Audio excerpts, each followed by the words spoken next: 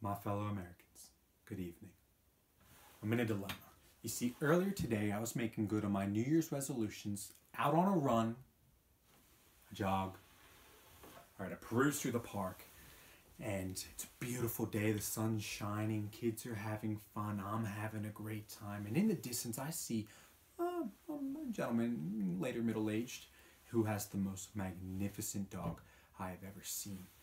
And I'm feeling friendly and outgoing, which would prove to be my first mistake. And I go over, I introduce myself, and I start petting the dog. And I say to him, "Sir, you have a great dog.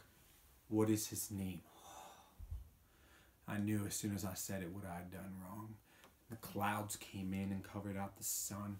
A kid began crying in the distance, and I swear to you, even the dog cried as he looked at me and said, "Her name is Deborah." Now, I've called a woman who was not pregnant before, and I'm not saying that went well, but it went better than this did. Because he took both his hands, firmly pushed them on my chest while the dog had snuck behind me, table-topping me, so I'm flat on my back looking at the sky. Swifter than lightning, the man grabs both my pants legs, lifts me up on an angle, and even though I'm wearing a belt, well-fitted pants, and shoes, he whips those suckers off and takes them from me. And I looked him dead in the eyes, and I know some fights are won by strength, some fights are won by skill, but this fight would not be won by either of those. So I hightailed it out of there. Now I'm safe at home, and this becomes my dilemma. You see, when he had me by both my pants legs, he had me on a slight angle, and I keep my wallet in my front pocket, and it must have just had enough to fall out.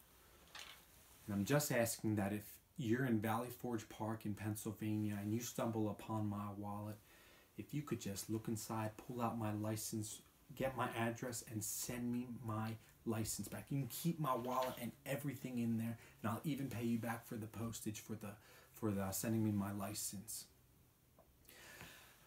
I just can't go back to the DMV after I fell asleep there and started sleepwalking.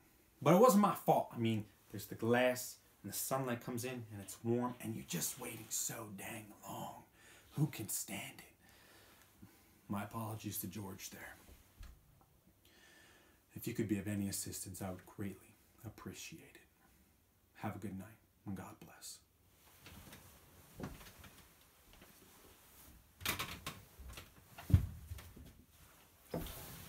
And if you see my pants, could you get those sent back too? I'll pay you for them, I promise.